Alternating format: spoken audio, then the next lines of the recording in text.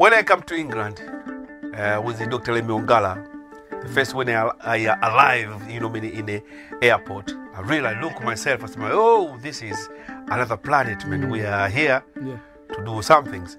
And I was feeling very, very impressed. And that we came to the Warmad festival. I was like a king.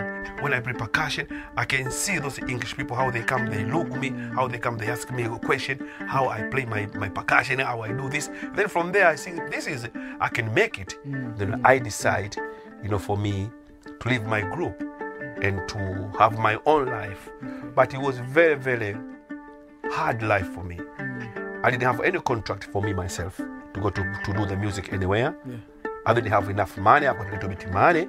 I slept in the Victoria station for 2 days. Wow.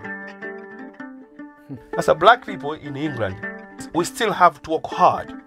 If you don't work hard, if you don't stand up yourself, you can't get it. That's true.